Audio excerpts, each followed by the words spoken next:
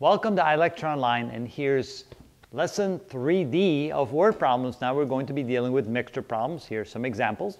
Number one, a 10% alcohol solution and a 40% alcohol solution are mixed to form 800 milliliters of a 35% solution. How much of each mixture was needed? All right, so how do we do that?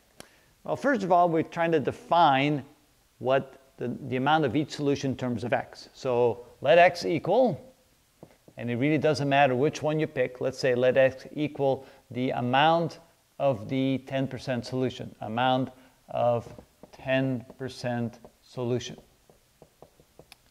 Okay, so if we used x amount of 10% solution, then the total, which is 800 milliliters, minus x is the amount that we used of the other solution. So the total, 800, minus what we used for the 10% solution equals the amount that we used of the 40% solution. So amount of 40% solution.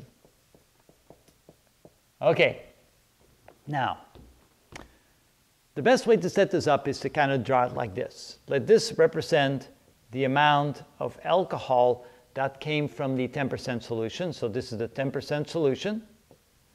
And this is the amount of alcohol that we got in the 40% solution. So 40% right here. And that equals the final solution that we have. That's equal to a 35% solution. All right, now, I'm trying to keep track of the alcohol. And how much alcohol was there in the 10% solution? Well, I multiplied the amount of that solution times the percentage of the solution. So 10% multiplied times the amount that I have. So this represents the amount of alcohol that I have in my 10% solution. 10% times the number of milliliters of that solution. And here I multiply the percent of alcohol in that solution times the amount, which is 800 minus x. And this represents the amount of alcohol that I have coming from the 40% solution. So the amount of alcohol I have from the 10% solution plus the amount of alcohol I have from the 40% solution must equal all the alcohol I have in my final solution. So that would be 35% solution times the total that I have. In that case, I have 800 milliliters. And that would be the alcohol that I have in my total solution. That's the best way to set up the equation.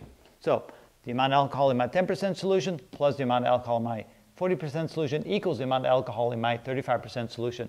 And by multiplying the percent alcohol in the solution times how much of the solution I use, that then gives me the alcohol in that solution. And now I have an equation.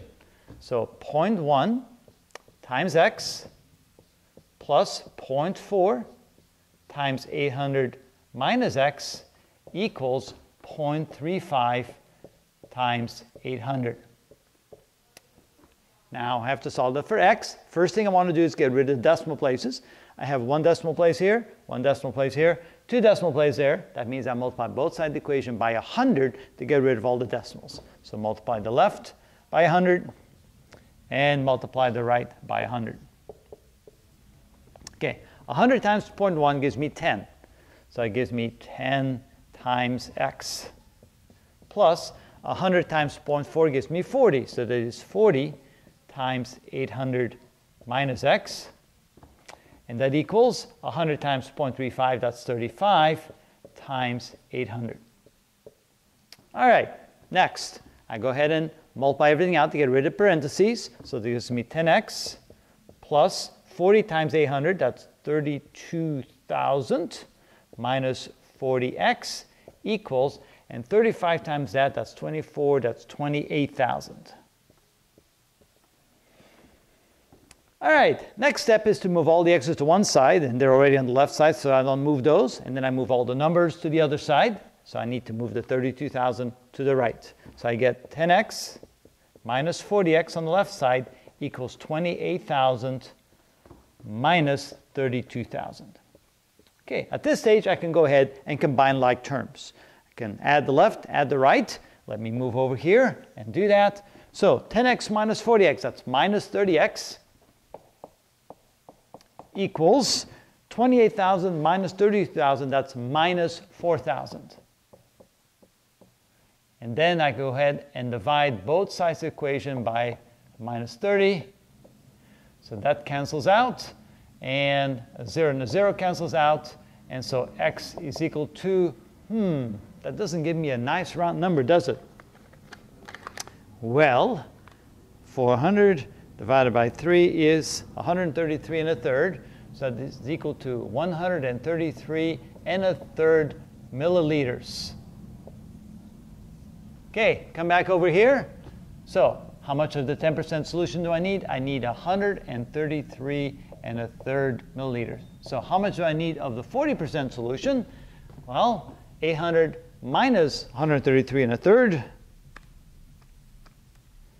That's 666 and 2/3 of that solution. So that would be the number of milliliters, that solution, and that's how you find the answer to this particular problem.